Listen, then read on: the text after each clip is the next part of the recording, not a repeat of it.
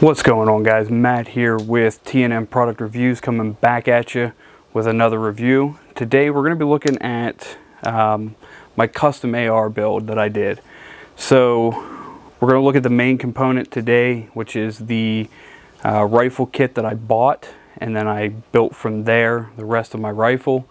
And we're going to have a couple episodes coming out here with more of the items that I've attached to that rifle as the week goes on. So when I built my rifle, this is the upper kit that I went with, and this is from CBC Industries. It is now CBC Precision Firearms, and my goal was initially to build a cheap rifle. I didn't want a $1,500 Daniel Defense or a $4,000 BCM rifle. Don't get me wrong, I'd love to have one. However, money-wise, I wanted something that was cost-efficient that I could take out to the range or use in self-defense if needed. And this upper kit, when I purchased it, was about $420. Now, it's a little more in price now. I want to say it is up to $530 now. $540 is the cost on it right now.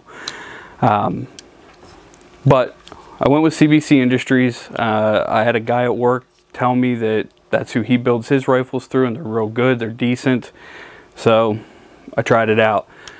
So the rifle kit here is a 5.56 M-LOK rifle.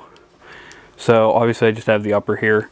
The only other thing that it came with, other than a lower parts kit, as most kits will, is an adaptive tactical EX adjustable stock, and you guys will see that more when we go over the sling that I have on the rifle later.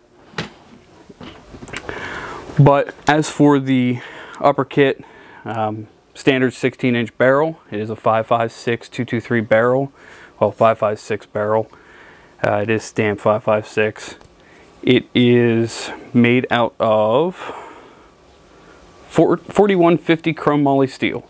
So it's got your standard 1 1/8 twist, and it has a carbine length gas system with a DGI stainless gas tube and a .750 low profile gas block that's right about here on the barrel. So that's your carbine length.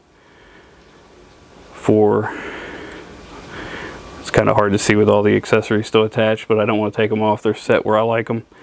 But that's your gas block, so we'll take a lower profile handguard on it, so you don't have to have the big bulky plastic for this one. So 1 1/8 twist on the barrel, DGI stainless gas system. It's got M4 feed ramps, a bolt carrier group, just a standard, nothing special bolt carrier group on this. It is 8620 steel nitride coated. Will fit any of your standard M4 AR-15s. Rail is an M-LOK 15-inch. So as you can see, it's 16-inch barrel. A little longer with the brake I have, but with it comes with a standard A2 bird cage. So it gives you that extra inch right off the handguard. I wanted something that when I have this rifle set up, the handguard goes all the way out, and it makes it nice for mounting things like lights. But that's really it. I mean, the rail itself, like I said, it's 15-inch M-LOK. It is made out of aerospace grade aluminum, and then it's hard coat anodized. So it does have that protection on it if you happen to throw it down. Obviously it's a tool, it's not a showpiece, it was never intended to be one, so it's going to get scratched up. I haven't got to use it a lot. I only have probably 200 rounds through the rifle right now, so it's barely even broke in. The upper receiver already comes with the dust cover attached, and the upper receiver is 7075 T6 aluminum. So it's a nice hard CNC milled aluminum. Comes with a standard mil-spec charging handle. I went with an off-brand, I think it's actually CBC's ambi charging handle. Forward assist is already installed, and that's about it. So those are the specs on it. Honestly, it's, for what it is, it's a little heavy. I'm not gonna lie, it is a heavier upper receiver, but the weight on it helps hold this. The recoil is non-existent. I mean, it's 5.56, don't get me wrong. There's not much recoil to it at all, but with the extra weight and the brake, which we'll go over in another video, it's pretty much non-existent, honestly. So, reliable, holds zero, haven't had a problem with it at all. I mean, it's accurate. There's not much more I can say about it. I wasn't sure because of the fact that it was a cheaper upper receiver. You can get a PSA. This was a brand I never even heard of. So, going off of that, you know, I just kind of took a shot in the dark, went off the trust of a fellow co-worker, and not disappointed. I'm really not.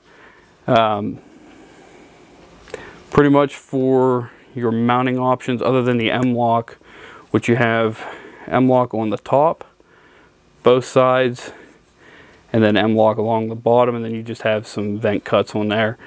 On the top of the rifle in the front, you have a standard Picatinny mounting your front sight post. You also have a small section right here at the rear of the handguard, and then obviously the flat top M4 style has it along pretty much 90% of the top of the upper receiver. I mean, honestly, that's all that there is to this this receiver itself. My requirements when I was looking for a rifle was no pinned A2 sight. I wanted to be able to take that handguard the whole way out, and I wanted M-LOK. Key mob was big. It still is big, but I wanted the M-LOK just because I like the attachment point.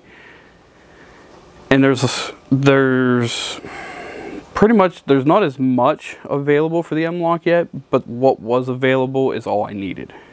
And I just like the look of it a lot better. You don't have those, it looks like you're trying to hang a picture. Big hole, little hole. So, yeah, I have no complaints, really. Packaging was great when it shipped in to me. Obviously, because it's the upper, it didn't come with a lower. It shipped straight to the house. It was bubble wrapped real tight, multiple layers.